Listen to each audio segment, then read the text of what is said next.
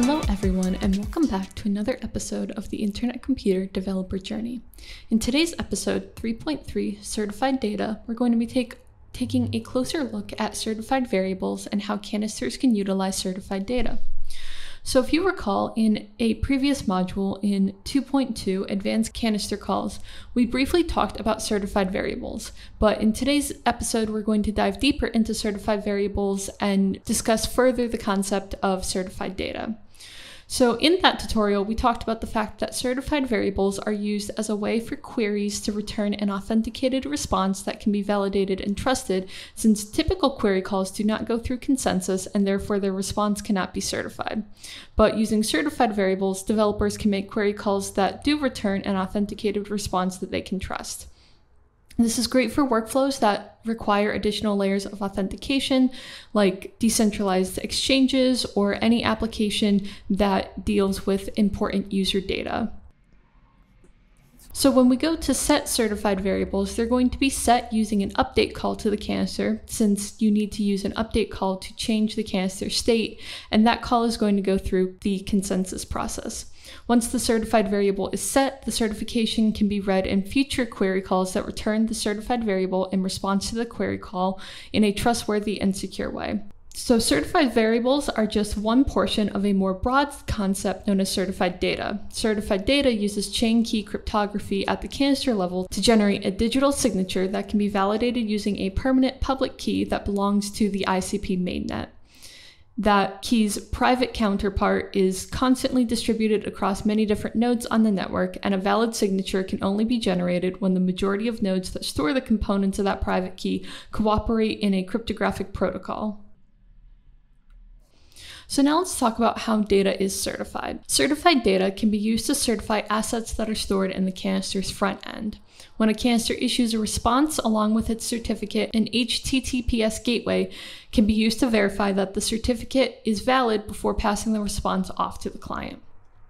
In each round of message execution on ICP, the message routing layer generates a new state tree that contains that round's information. The tree contains a root hash that is then used by the nodes on that subnet to create a certificate. This state tree contains several pieces of information, including the certified variables of each canister. And we can take a look at an example state tree hierarchy in this code snippet highlighted here.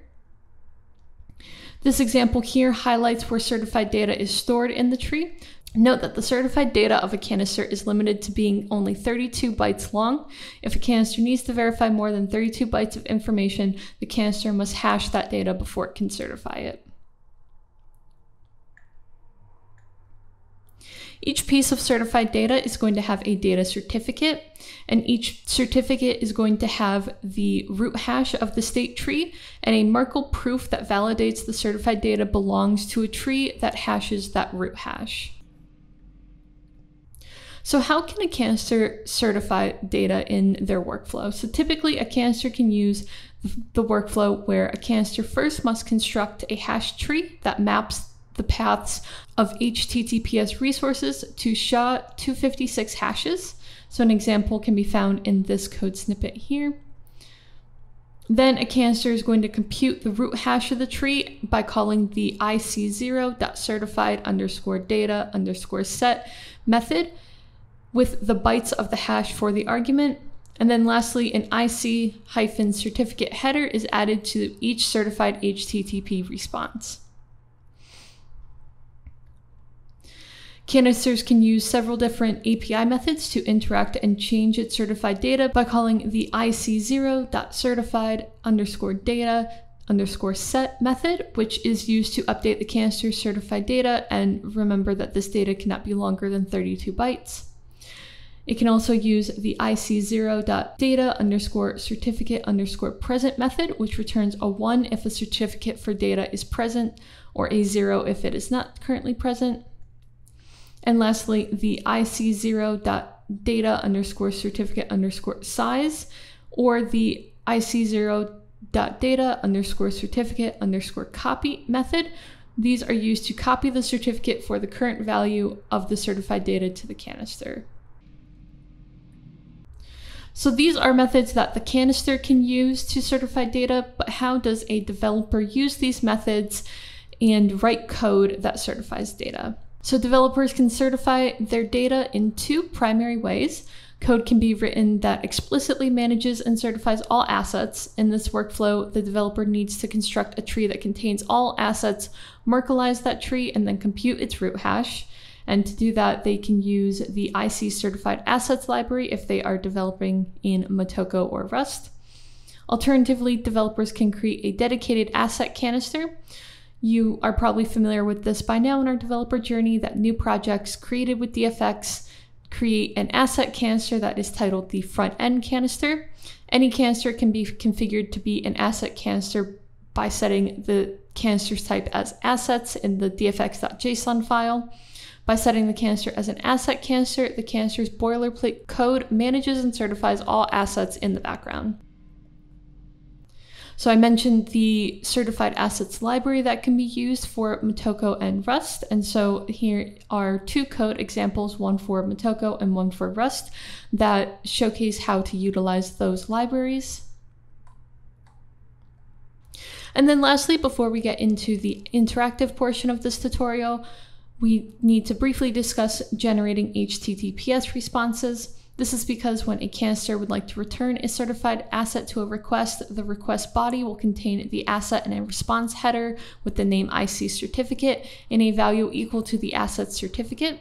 So as a brief example here, you can take a look at the index.html asset of the Internet Identity canister, which has the canister ID of RDMX6-JAAAA-AAA, etc. The SHA-256 hash of this asset at the time that it was retrieved is going to be this value here. And this response contained the header of IC certificate, certificate equals, and then it's going to be a long hash value. And then by using that header, you can extract the following data. You can take a look at the root hash, the tree hash, the signature, the time of the certificate, and then the certificate tree.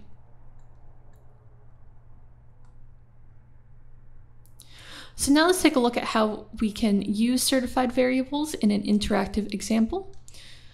So for this example, you're going to need to set up your developer environment according to the instructions in the developer environment setup module, which was tutorial 0.3.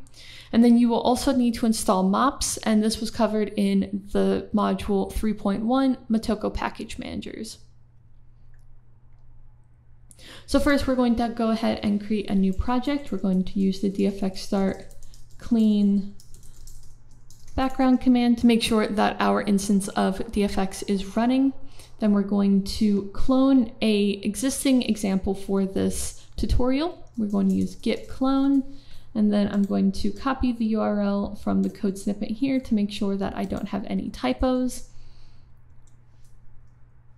And so this is a project called certified cache, and then we're going to navigate into that certified cache directory. So now we need to install some packages with mops, and I just went through and installed these, or tried to install these in the order that they're listed in the docs here. But you actually need to install this bottom library first, the IC certification library, since the other two libraries depend on this IC certification library, or at least in this project they do. And so first you need to do mops install IC certification at 0.0.1. We can see that I made a typo. And then we can install mops install base at 0.8.0. And then we can install mops SHA-2 at 0.0.2. Okay, now that we've got our packages there, we can go ahead and take a look at the source code that is already written in this project that is for creating an HTTP request. So we are going to open up our Visual Studio. I'm going to open my developer journey folder, and then that certified cache folder. And then I'm going to make this a bit bigger and put my window over my CLI over here.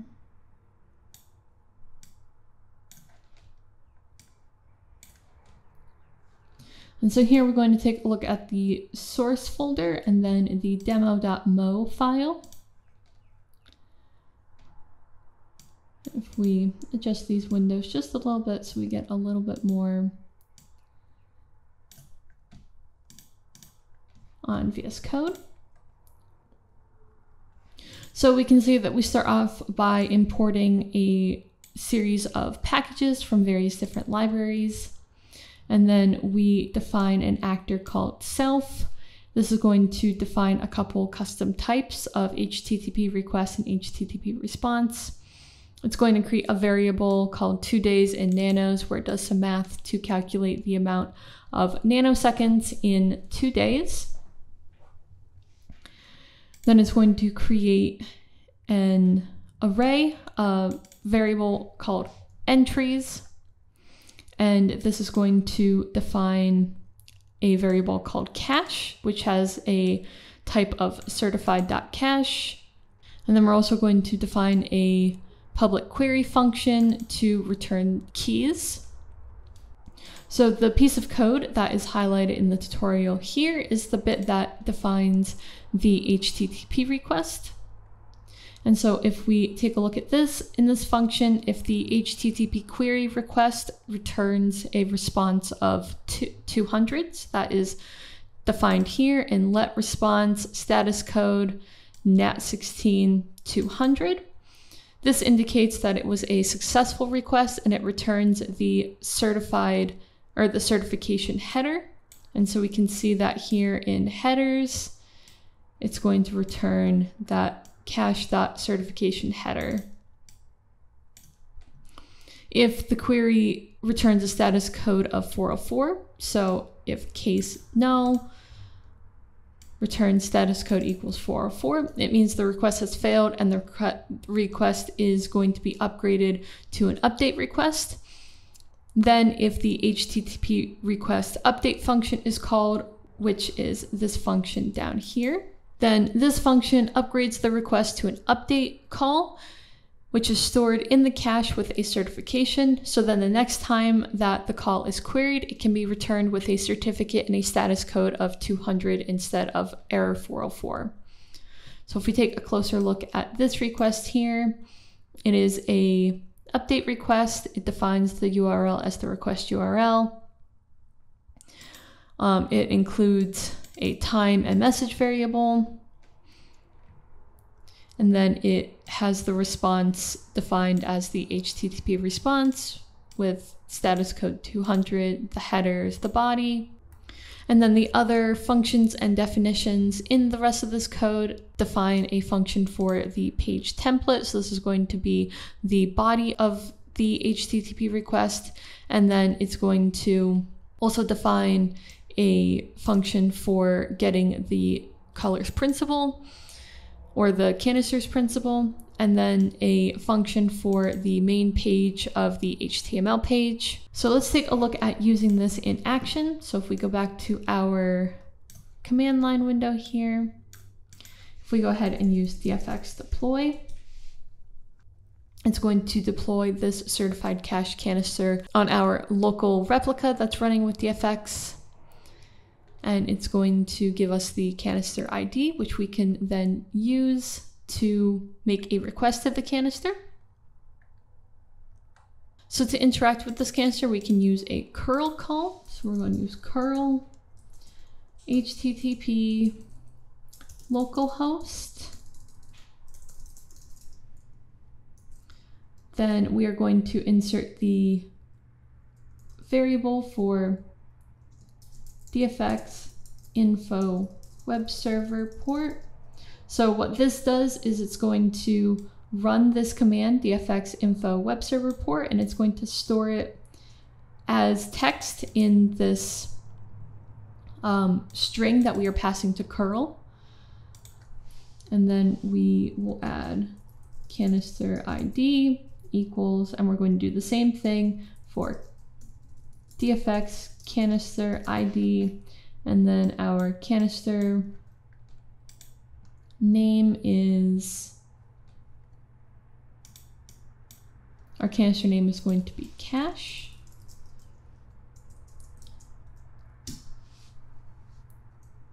So we can see that first it's going to say request was not found in cache, upgrading to update request. So in the code here, it tried to run this query function to return the certified data for the request, but it got the case here of status 404.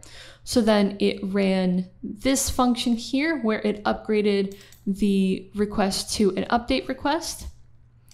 So then it says storing request in cache, and then it's going to give us the response of the query request now that it has been stored in cache. And so we can see that the URL is that canister ID that we passed to the curl request. The method is get, there is no body, and then we have the timestamp of the request. So now if we go ahead and make this call again, we won't see this request was not found in cache, since now our request is found in the cache. So we can also get this information by using the candid interface. So if we open the backend canister via candid interface URL that was outputted when we deployed the canister, we can open that in a new tab, and we can make an HTTP request by querying, and we can see that it's going to return a full response, and at the bottom it's going to be status code 200.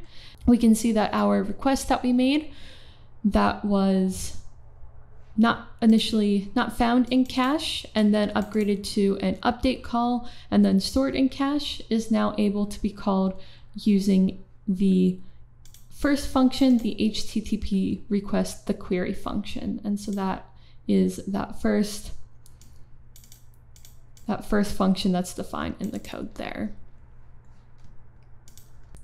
And so that's going to wrap up today's episode of the Internet Computer Developer Journey. If you enjoyed today's episode, be sure to like and subscribe to the DFINITY YouTube channel to stay up to date when we release new episodes in the series. If you have any questions, be sure to leave them in the comments below, or you can check out the developer forum and developer Discord server to chat with other developers on their Internet Computer Developer Journey. That's it for today. Take care, everyone.